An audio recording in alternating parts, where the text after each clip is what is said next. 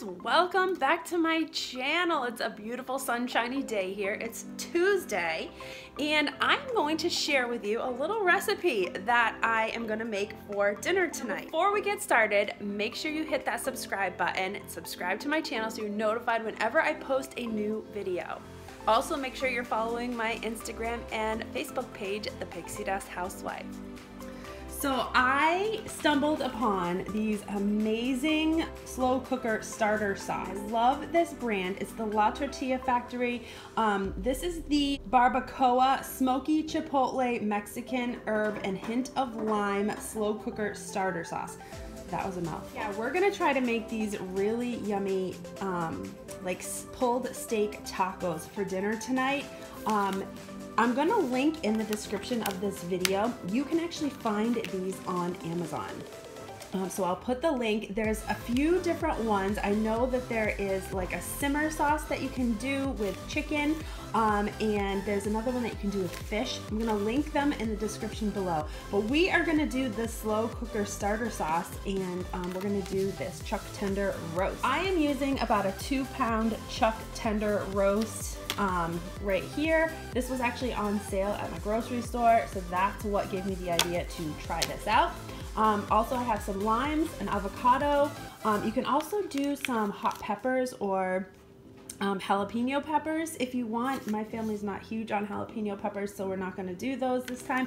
And then obviously just some flour tortillas. I like the fajita style ones. They're a little bit thicker and a little bit softer, and these are actually just from Walmart. All right, so this is my slow cooker. I love this one. I actually have two different ones. This is the Frigidaire Professional. I'm gonna link this in the description because you can find this on Amazon Prime. Seriously, this is like the best slow cooker I have ever found. I really love it. It cooks really good. There's a bunch of different settings. We purchased our house and redid our kitchen. I bought all Frigidaire appliances. We've got the Frigidaire microwave, the Frigidaire Professional range. Our refrigerator over there is the Frigidaire Professional. Our dishwasher is. We bought all matching Frigidaire Professional pieces. So that's when I purchased this, and I'm so glad I did. I use it all the time. Alright, so the first thing that I am doing is I'm actually going to do a quick sear on all sides of my roast. I'm just putting some butter in there, and I'm just gonna let the pan get super hot, and then I'm just gonna quickly just sear all sides of my roast.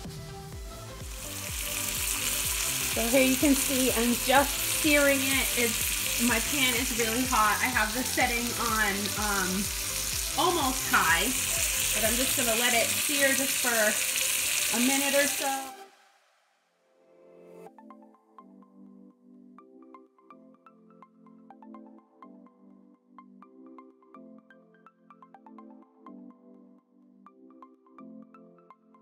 So next I cut my roast into 3 pieces, and I'm just gonna take those pieces and I'm gonna put them right in my crock pot.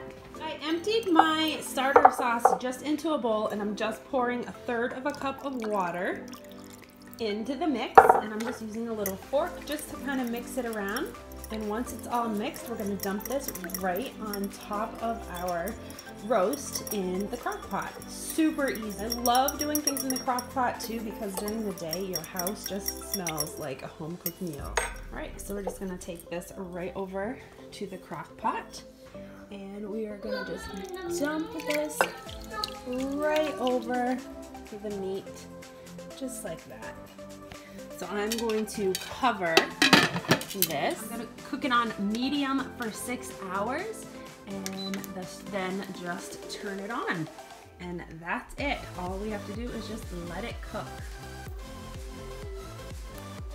All right, it's got about just over 2 hours left. It looks good. I steamed up my camera a little bit when I opened that up, but it smells amazing. So I'm gonna continue to let it cook for the last 2 hours. And then what I'm gonna do is I'm gonna take some forks and try to shred it apart. And then kind of like let it sit in the sauce for probably another hour or so before we serve it. All right, so I have about 15 minutes left, and I pulled the big pieces of the roast out, and I am just shredding it now with a fork like this. And then I'm just gonna dump it right back into the seasoning and kind of just stir it around and let it finish cooking.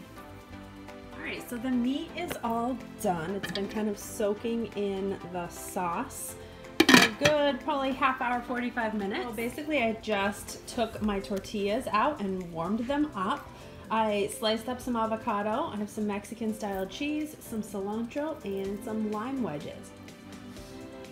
All right, so here it is. It looks delicious. I'm gonna give it to Sean. He's gonna be the first to try out our Cocina Fresca barbacoa.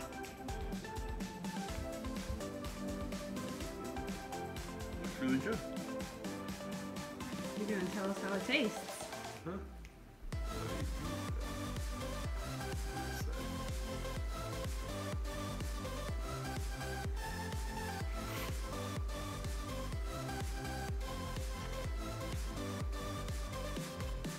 All right, how is it?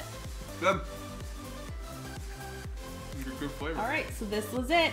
Consensus is that it was really, really delicious. Again, I'm gonna link this in the description below so you guys can go and try it out. Thanks for watching, and don't forget to hit that subscribe button, and we will see you again real soon. Take care.